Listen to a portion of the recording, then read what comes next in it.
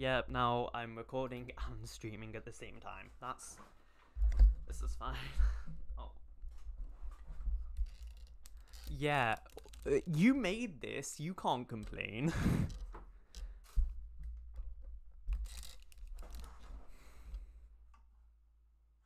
Yes, read. Come visit me, angst, fluff.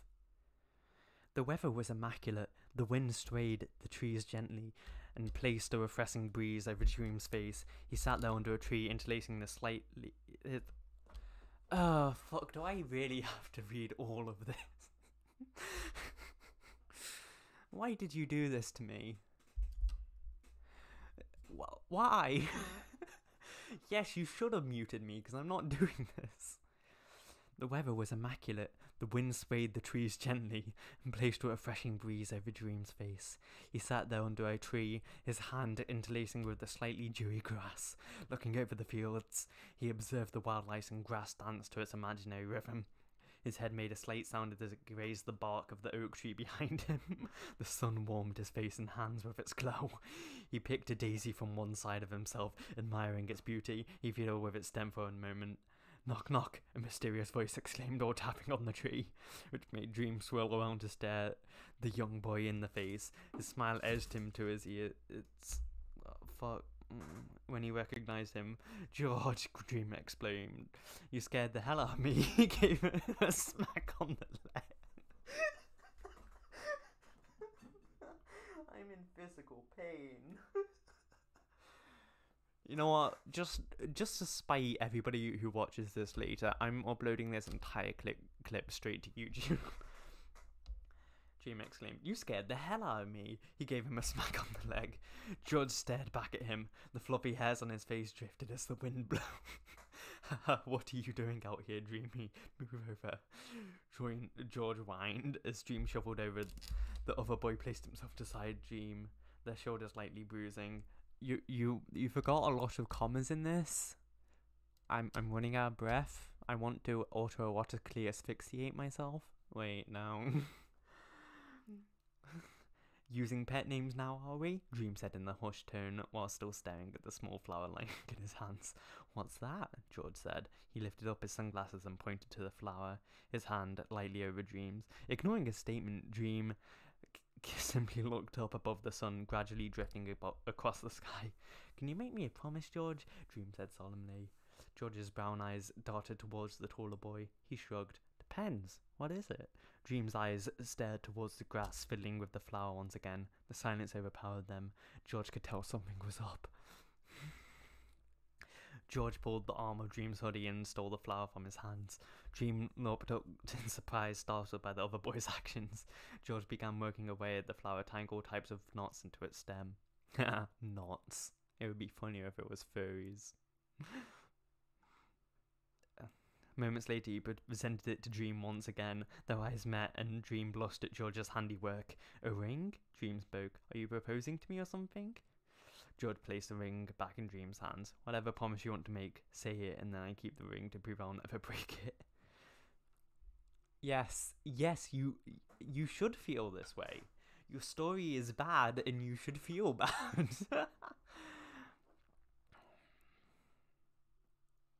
Okay, fine. He got closer to George, shuffled until their foreheads practically touched. They were face to face. Yo, what about COVID distancing? Like, come on guys, it's 2021. They were face to face. Dream placed the ring on George's finger and Dream spoke. Wherever I am, come visit me. Jesus, this is in Minecraft too? Jesus. Yes, you should delete it. The glow of the lava lit up the room. The obsidian under his hands hurt its rugged surface, bruised his palms. You really need commas. You really need commas. His golden hair flipped over onto his face. A perpetual brown frown sitting on his face. Deep scars covering his face. You used face a lot. The papery orange jumpsuit made him feel uncomfortable. His back leaning against the wall making his neck ache. He was utterly alone. He'd have devoted most days running his hands across the walls and counting his steps, trying to think of a way out his mind. Yet his mind ran a blank. This makes me lose brain cells. God is dead, they can't let you die. The mining fatigue made him constantly tired, and the limited food always left him hungry. He hadn't spoken in months since he took a vow of silence. He had lost hope. That's when he heard it, murmuring. He noticed two people talking on the other side of the lava. He immediately shot up and ran towards the lava wall, as close as he possibly could without burning his blonde locks.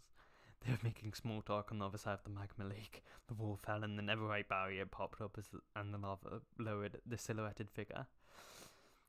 Standing on the other side, stared into his soul. As the bridge reached the cell, his eyes met the man. It was George. His tear-stained cheeks were painfully obvious, and he was almost shaking. As the lava fell back and they were enclosed in the cell, the barrier was back down. Dream slowly shuffled towards George, reaching out to hug him. He was staring the boy up and down. He approached his bare feet, scraping across the floor. He was standing frozen in front of George. Suddenly, George's hand swept up and met James' cheek with a slap.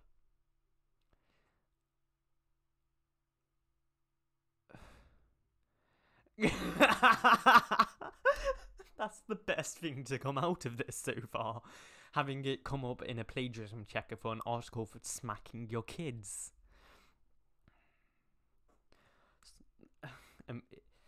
Blood rushed into Dream's face and he pulled his hand up to the mark, his jaw dropping. Jesus, I am tired. His jaw dropping as he took a glance back at George. George's hands balled at his side, tears beginning to stream furiously down his face, steaming against his cheeks and running down his neck. It was an endless river that had overcome him. His glasses streamed as he whimpered. Fuck, how could you? George screamed, his voice crackling as he spoke, the tears stifling his words. Dream stood before the boy and looked him in his chocolate brown eyes. Why are you here? George retorted, squeezing his fist tighter. I'm here because of your stupid promise. Still crying, he thrust his hand toward Dream's, its flower now dry and less vibrant and still tightly coiled around his index finger. George now stood there quietly, sniffling as Dream stared in awe at the man. He chuckled. Is this some kind of joke? George's face went bright red, still silent. Why have you come here to make fun of me, huh? Dream shouted. Haha, funny man, now. If you've got no reason to be here, I suggest you leave. Dream made his way back over to where he sat. And stared towards the ceiling. George crumbled, his knees collapsed, and he kneeled on the floor, his elbows digging into bedrock. His tears poured on his glasses lenses. His disorientated hair veiled his face as he cried. He sat there for minutes until he got up and walked over to Dream, still sniffling slightly, and placed himself next to Dream. He leaned up against Dream and fiddled with the ring on his finger. Dream looked down at the boy, regretting his actions.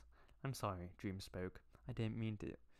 He got himself off. Dream placed his hand on George's and squeezed slightly. I'm sorry.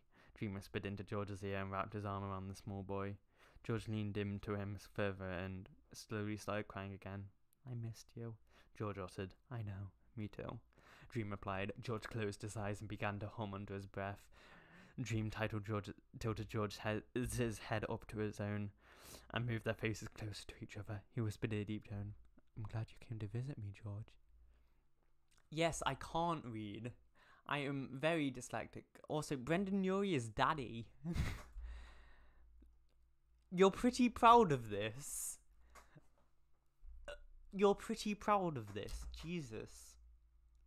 If there's anything wrong with it, come tell me and I'll fix it, no problem. Yes, delete it. Please. It causes me physical pain. Yes, you're very proud of it. 10 out of 10 or 10 out of 10 writer 2020.